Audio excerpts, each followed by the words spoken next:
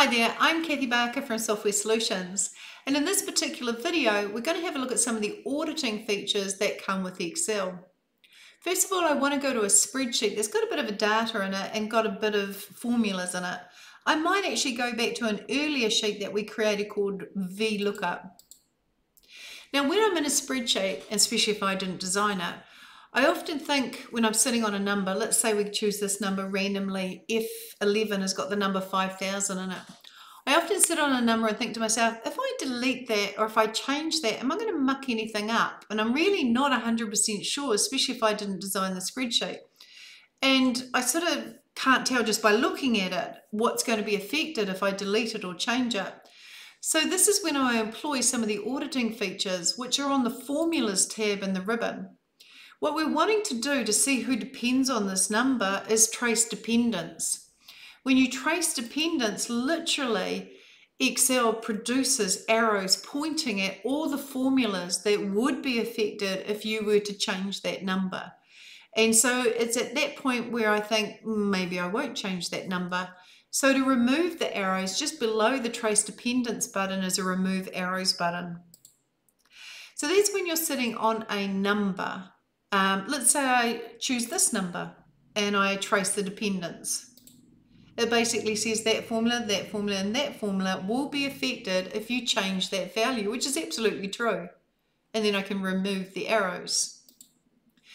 When I'm sitting on a formula though, I can see who precedes that formula and gives me that answer.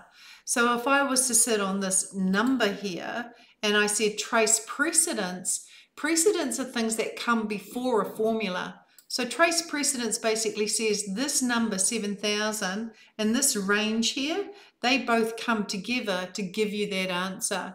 And so that would graphically show me those variables that were involved in giving me that result. It may actually highlight where something's not right and I can remove the arrows. So trace precedents and trace dependents and show and remove arrows is really quite handy. And we've looked at show formulas before, where I can click this and show the formulas, and I can click it and hide the formulas. Now another thing I think that's useful when you're auditing a spreadsheet or just studying a spreadsheet is to leave notes and comments. Notes is something I leave for myself. There's some spreadsheets that I only work on maybe once every 6 months or once every 12 months.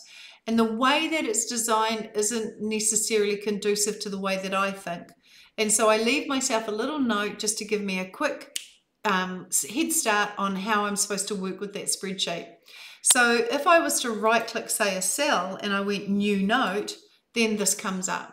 I don't have to have my name there. I can get rid of that. So I can delete that. I can even turn the bold off if it's still on. But I might say these are valid part numbers. You must select one of these. And so I've left a little note. When I click away, it disappears. But when I rest on the cell that has the red indicator, the note reappears. So you can create as many notes on different cells, sometimes explaining what a formula does or explaining what you're supposed to do once you fill in a cell. It's all helpful information for you or for others. Now, sometimes we like those notes to stay up, so you can right-click one or more of the cells and you can say show hide note. And show hide note will keep it up and you can therefore move it just by grabbing its edge, and you can even resize it just by dragging one of its corners. So often when I get sent a spreadsheet and someone says, Cath, it's not working, I quickly add a note and I might say, I think this figure's wrong, and so on and so forth.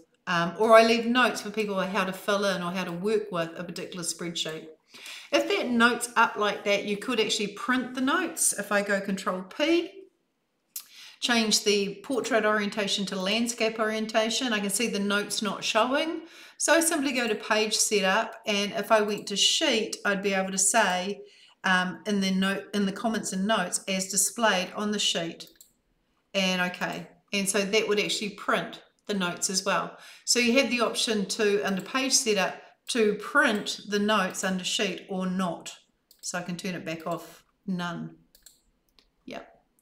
If I want to edit a note, just simply right click and edit the note. Maybe there's a spelling mistake or you want to add more detail, and simply right click will allow you to delete the note as well. So you can delete it here. You'll also be able to access those sorts of options when you go to review. Review will let you delete a note, for example, and so on and so forth. So I'm just going to go right click and delete. Right click, delete note. The other thing is not only notes, but comments. Here's your notes options in here, actually. There's your notes there. Comments, not to be confused with notes, involve others. So comments is more of a conversation that you're having with somebody else about a spreadsheet, where notes are more like post-it notes, where you're just leaving a note for yourself for whatever reason.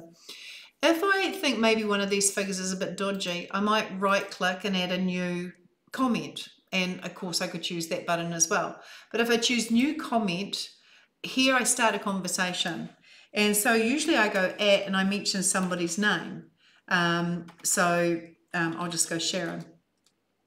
And then I'll say, I'm thinking this price is incorrect, question mark. And so I'll post that. And that will actually send an email to Sharon saying, Kathy's made a comment about this file and about this sheet and about this cell, and she thinks that the price is incorrect. In which case, Sharon will be able to come back and she'll be able to actually click here and reply to my comment. No, it is correct. I've just checked. So now I'm pretending to be Sharon. And she'll post that.